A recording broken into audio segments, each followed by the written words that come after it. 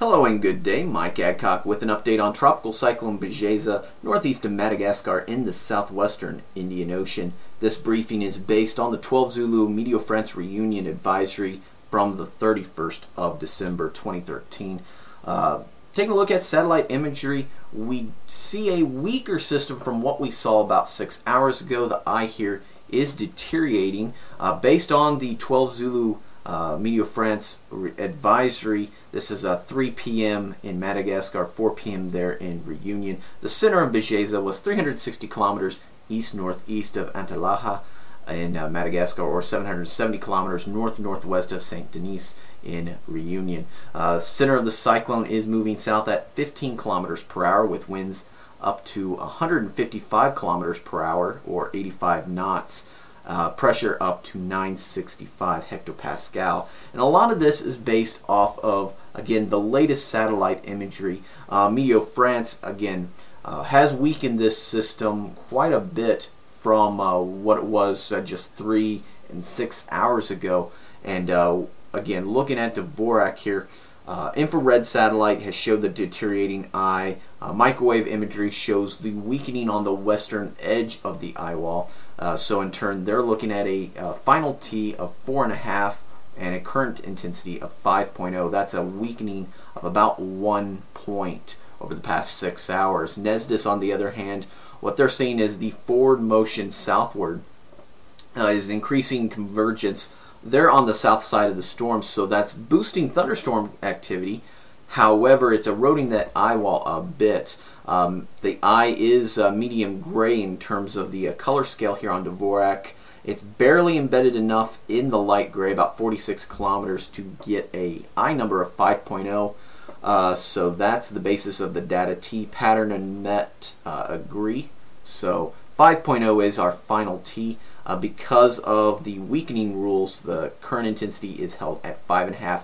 And the idea here is, you can't just go into doing the Dvorak analysis as a one-time shot. It's a continuous process. You do it throughout the life cycle of a tropical cyclone. A storm starts to weaken in terms of satellite appearance, but the winds tend to stick around a little bit longer, so that's why you'll see the current intensity held higher than the final T during the weakening phase. And although this is forecast to be a short-term weakening phase, nonetheless, it is part of the rules of Dvorak. JTWC, on the other hand, a little bit stronger. Medium gray eye there, white field. They opted for a 6.0 eye number, reduced a half point because of an eye adjustment, so data T was 5.5. The model and pattern both were at 5, so they've opted for the pattern.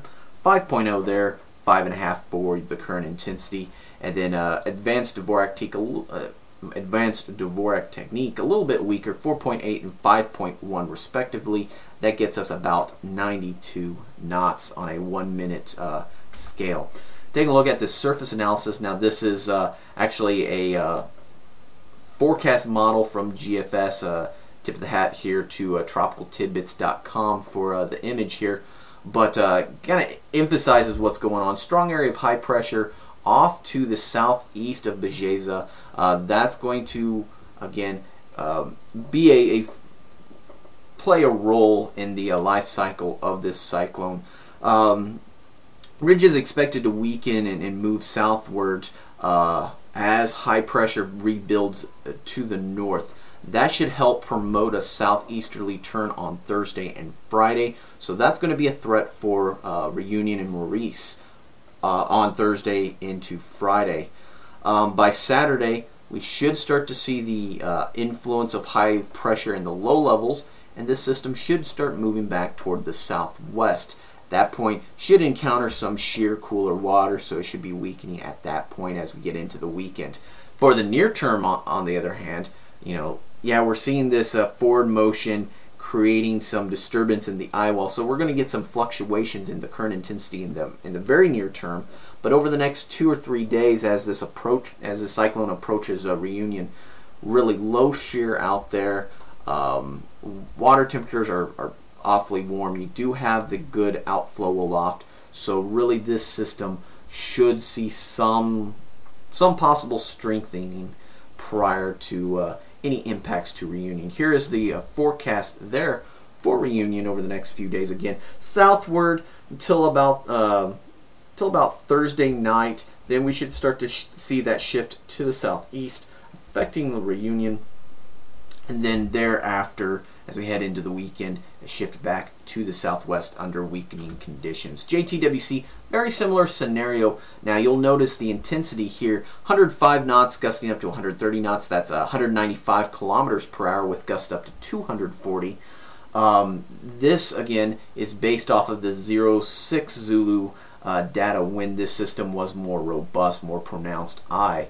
It'll be interesting to see what the 15Z data, which should be coming out here shortly, what that 15Z data shows. It may weaken it a little bit, so we're going to continue to monitor the progress of that. Nonetheless, very small eye with this system, although it is vulnerable to these, this convection to the south here. So we'll continue to monitor the progress of the storm. Nonetheless, should be a strong cyclone impacting Réunion, so we're going to continue to monitor the progress of this system. Not a whole lot showing up on severe weather or on the surface weather plots. Just a couple buoys out ahead of this system, not really reporting much other than some lowering pressures, which is what we would expect. Again, looking over on the east coast of Madagascar, just some cloudiness moving in. We'll continue to monitor this as well. Showers could be affecting the eastern shores of Madagascar as this system continues tracking southward. Of course, you can go ahead and move over to storm2k.org. We're going to be tracking this storm there. You can join in on the conversation. I'll be also posting along at Twitter at Senior Pepper. So go ahead and check that out if you'd like. Thank you all for tuning in. Be safe. Have a great day and take care.